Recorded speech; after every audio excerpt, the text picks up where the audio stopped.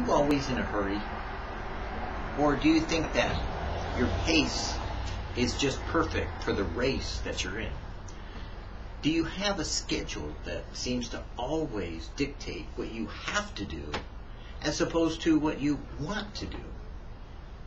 Do you have those times when you can slow down, talk slower, not text as fast, not respond as fast, not act as quickly as you usually do? You know, instantaneous answers for immediate resolution of issues that resolve themselves whether we participate them or not. Are you in a hurry? There's a song that Tommy Coombs once sang that says, "Are you always in a hurry? Because it only leads to worry. There's a time for work and there's a time to pray. Find a quiet place to seek his voice and to seek his face and hear his voice. Can you hear the Spirit calling, come away?" You know, and I used to sing a different kind of song. I used to sing, "Slow down, you're moving too fast. You got to make the morning last, just kicking down the cobblestones. Now that's the fun and feeling groovy." And you know, how do you feel about how fast you're going? Do you really feel like if you speed up, you get more done? Really?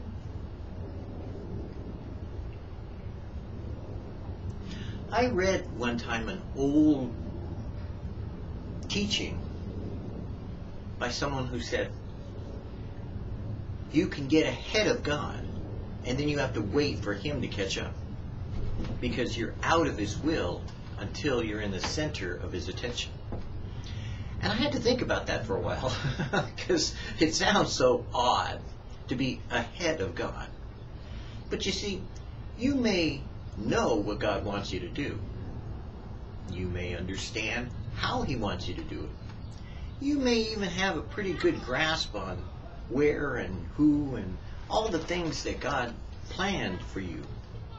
But you know, sometimes the timing isn't quite right. And the reason is because God is patient where we are impatient. One of the things the Scripture talks about in the Bible in the Old Testament is the hasty people. And I think really haste and waste go hand in hand, that when we're in such a hurry, we don't accomplish as much as we think we do, but we do spin that cage wheel of the hamster that we are in, and that we just constantly run thinking we're doing something, when in reality all we're doing is working up a sweat. One of the things we're told about the Old Testament is that in the tabernacle, because they were in the desert, the priest wore silk, and some people have said the reason why, or wore clothes, lineaments that would not sweat, was because God did not want our effort. He wanted our praise.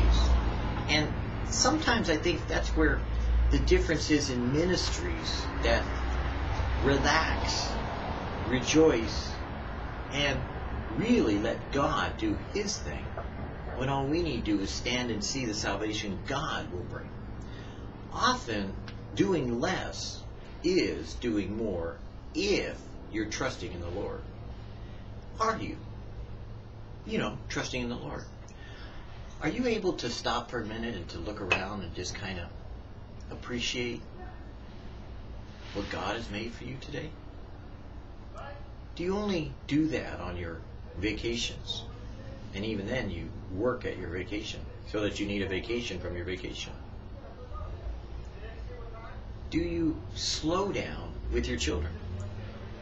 Do they rush you, and do you rush them? Do you make your burden the tyranny of the urgent, carrying, as it were, the weight of the world on your shoulders because you think you have to hurry up to get where you're going in order to get done what you think you got to do? There's a lot of G's there, but notice none of them are the big G. Not God. God does not appreciate our speed. He appreciates our patience. God wants us to have peace.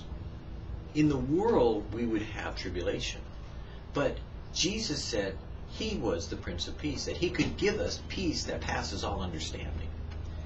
We don't find that peace moving in a hurry. We don't find that peace by running, as it were, the race we think we have to run. Because God has a pace that's going to last throughout eternity. It's going to take us far beyond any place that we ever imagined. He has the ability to turn back the sun, even as he did for Joshua, or hold it in its place, as he's done in the past. He can change time, or he can slow it down or speed it up. But the difference between what we do is how we act, how we react, and how we interrelate or intercourse with God.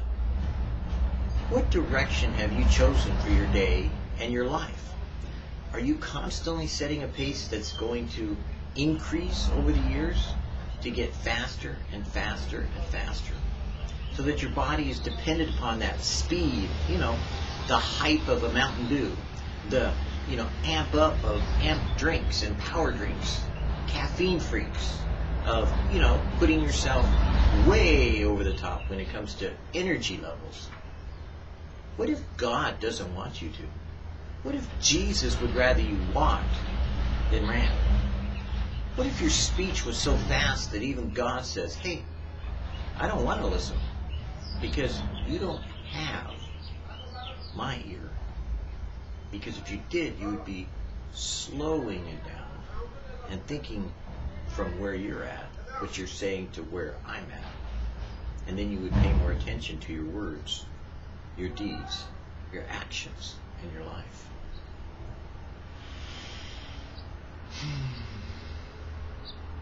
I wonder, maybe if we took deep, long breaths every now and then, and let the Spirit come inside to fill us once again with His direction and His love and His joy, do you think maybe, just maybe, we would fret less, do more quality than quantity, have more experience of seeing God, hearing God, and knowing God? Maybe the reason you don't hear from God, you don't see God, and you don't know God in your day is because you run away from Him as soon as you woke up today.